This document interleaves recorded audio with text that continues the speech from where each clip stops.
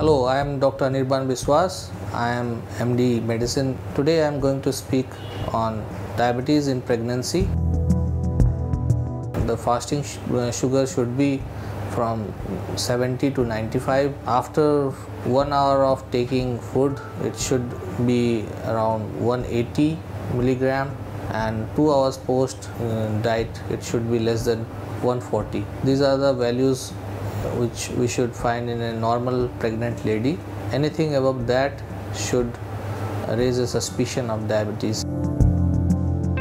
When the lady who is pregnant may be a known diabetic, in which we already know that patient is diabetic since the beginning of pregnancy.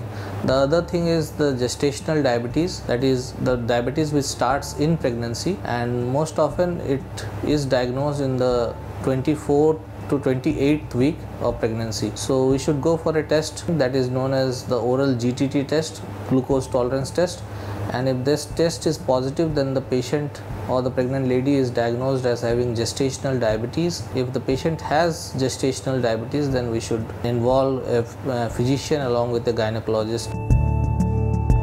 There has been studies which have conclusively proved that the ladies should breastfeed their babies irrespective of their diabetic status.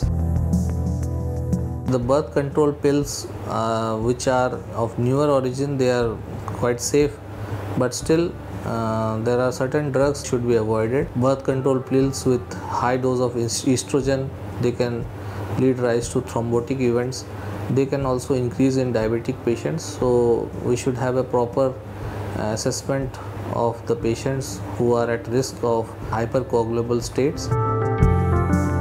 Many ladies, they have some doubts that whether we can maintain our sugars without insulin, so they can do some lifestyle modifications, but we know that during pregnancy we cannot do major workouts. The patient has to be on insulin and they has to maintain a very good glycemic control so that they can prevent their changes in the fetal complications. So these things has to be considered while addressing the patient's need for checkups for diabetes and well control of diabetes during her pregnancy.